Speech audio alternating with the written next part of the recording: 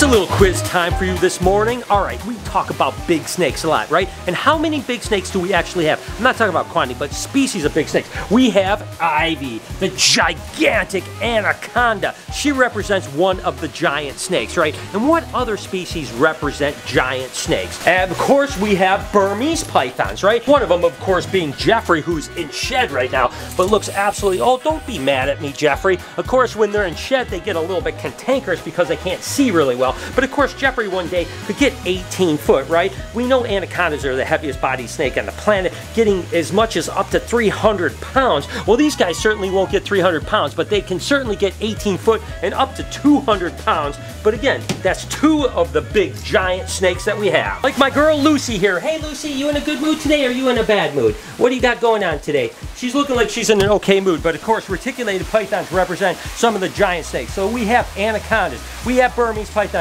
we have reticulated pythons, and now we even actually have rock pythons. Yeah, I mean, you look at this little monkey right here, and you don't think it's going to be a giant snake, but trust me, one day this can be an 18-foot plus giant snake. It's the largest python on the continent of Africa. That's right, these guys get absolutely amazing, and I love them to death. I mean, this one's absolutely a beauty. And of course, we have its boyfriend, the patternless rock python, too, that I absolutely love to death. Again, one day these guys are going to be at the Reptarium, and they're going to be absolute giants. But with that being said, everyone kept saying we were missing one. And that species happens to be in these boxes right here. So what do you say we go ahead and open up and see what we got?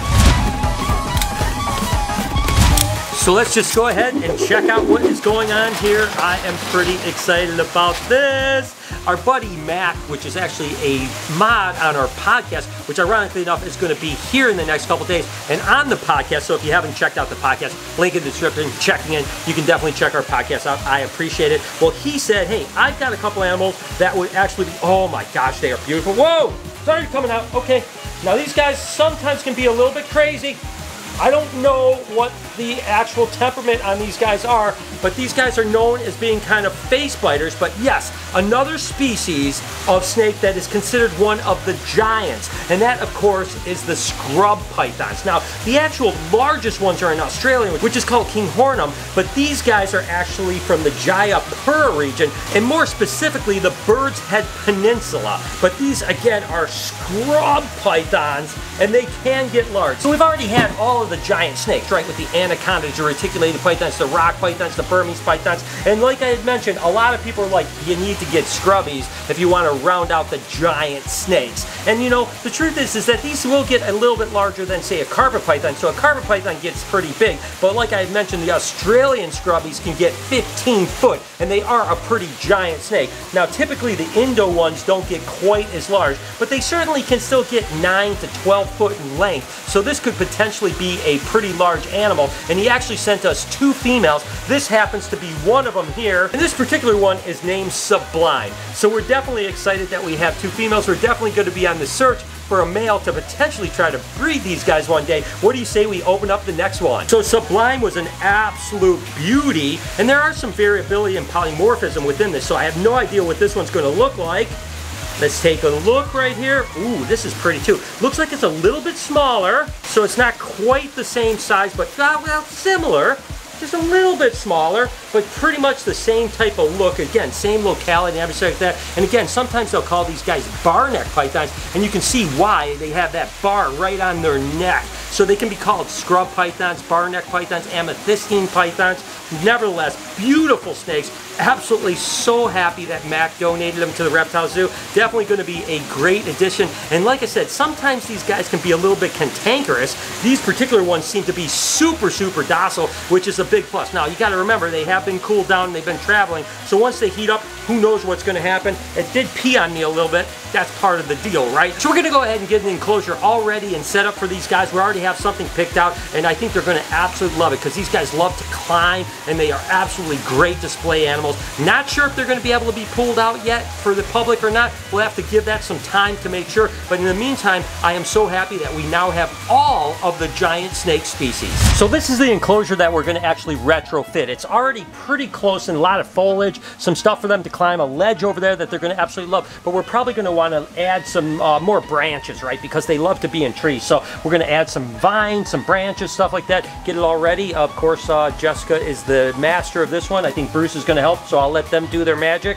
And then we'll go ahead and release those animals into their new enclosure. And welcome to the vlog, Reptile Army. I hope the start of your day is absolutely amazing. Do me a favor, go over to reptilearmy.com. We've got new stuff that's about to drop anytime. We got a Halloween drop that's coming up that's going to be amazing. But for now, you know, you can go ahead and get whatever one you want. Got all kinds of design, backpacks, socks, you name it. Hey, it's getting cool, so we got long sleeve shirts and hoodies coming too. Go to reptilearmy.com.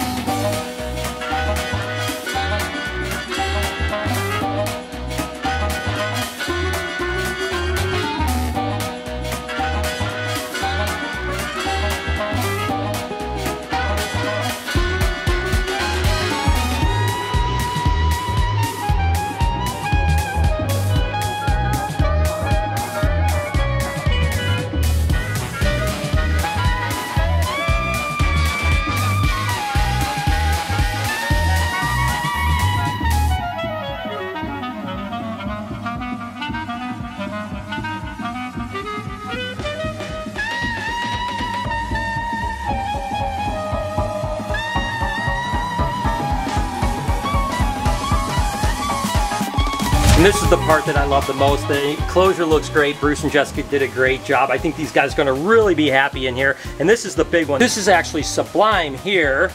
So we'll just go ahead, get it out. Here you go, bud. And we'll just let it go ahead and adventure into its new enclosure. Again, you guys know I love releasing animals into new enclosures. I think they're just gonna really love it. Again, they've got the basking spot way up there. They can hang out if they wanna get warm. That's about 92 to 95 degrees. And then they have the cool spots over here. They've got places they can hide in the trees. They're gonna be amazing display animals. So that's one in. Let's go ahead and put Dublin in. And again, I cannot get over how absolutely gorgeous these animals are. Come on, bud, over here. And there they are, the two beautiful scrubbies in here. Absolutely amazing. Again, just gonna kind of sit back like we always do and spend a little time just watching them, making sure that they settle in good. I'm really curious, you know, just like I am with every animal we put in any enclosure, like where they're gonna like, you know, where's gonna be their favorite spot, because they always seem to pick favorite spots. So it's gonna be really cool to see how these guys kind of cohabitate together. You guys know that typically we keep one snake per enclosure. This time we're gonna try to cohabitate them, but we'll keep a close eye on them. They should be completely fine with the two females. And eventually, hopefully we can get a male and maybe breed these guys. That would be absolutely amazing. But woo, man, I tell you, these are beautiful. So thank you, Mac, for sending them to us. We're going to take great care of them. And again, he's going to be here in just a couple days.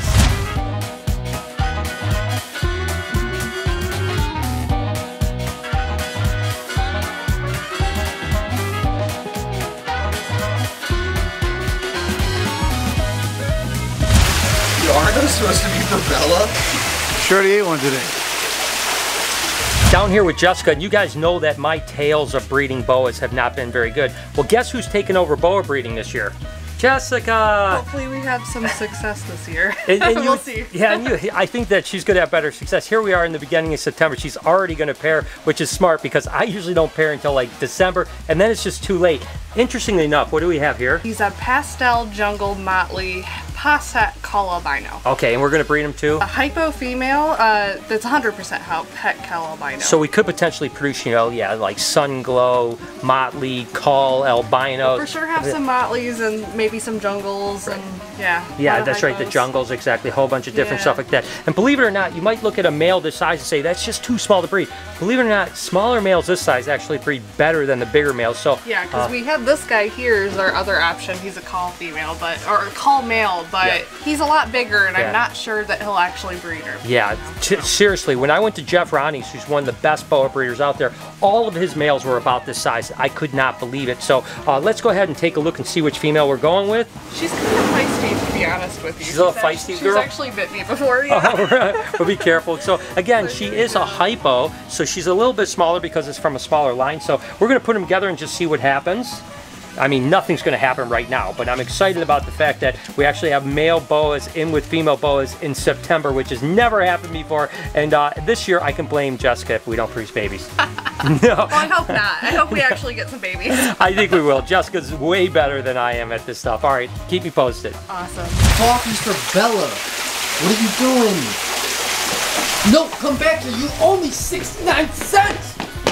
Come back here! This, of course, is Chicken Nugget, the frilled dragon that is absolutely wonderful and so tame. Now, everyone always wants to see them frill, right? And the truth is that they only frill when they feel kind of in a defensive posture, right? And they really aren't afraid of much. But I will tell you this, and I don't want to stress them out too much, but it's pretty cool to see when they get around monitor lizards like this, they typically will frill up. If he sees it, see it, oh, look at that. Look at how cool that is on a threat display. That is absolutely wonderful. Whew. And every time I put him back by Waffles, of course, he'll frill up. And he does the same with Elvis. The truth is that in the wild, monitor lizards may actually eat these guys. So this is definitely a threat. So I don't want to stress him out anymore, but I wanted to show you how cool it is when you see that threat display. That is absolutely amazing. I'm so sorry, buddy. I promise I'll never let anything happen to you, but aren't they absolutely wonderful? So our friends over at the gas station, Bill and Sally, you know, we see them every day. We buy our little conveniences from them. So I figured that we're going to surprise them with our armadillo, Brillo. He's taking a little nap. Oh, come on, Brillo. We're going on a little adventure. Look, he ran right out. He's just like, yes, finally, let's go. Wrong way, over here. Wrong way, buddy. Oh man, they're not the brightest. Time to go play. Time to go play. Brush his little butt off so we don't get the gas station dirty. We're gonna go surprise some friends. Hey, Bill, I got an armadillo for you, man. Yeah, you could pet him. Look at him. He's so cute. Oh, no, I'm not afraid. No, he's just a little armadillo. He's so cute. We just got him.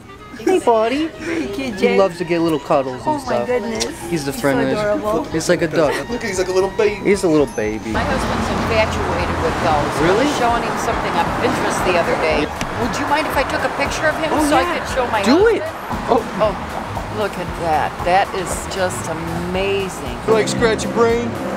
Yeah, you do. See you guys. Oh, we got some more people. You want to say hi to an armadillo, bud? Hi. You want to touch him? No. Okay. Thank you. Yeah, no worries. Have a good one. You too. There we go. Spreading the word. Armadillos. Hashtag.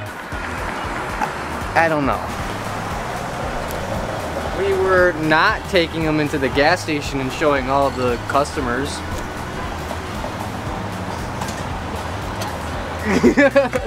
This is so much fun. Thanks, Mike. Hope you enjoyed today's video. If you did, can you do me a favor? Right over here, there's a playlist. You could watch one of those too. I appreciate you guys. You know what else I'd appreciate? Right over here, you can hit that subscription button. It really does mean a lot to me. Have an absolutely wonderful day, Reptile Army. Remember, be kind to someone, and I promise I'll see you tomorrow.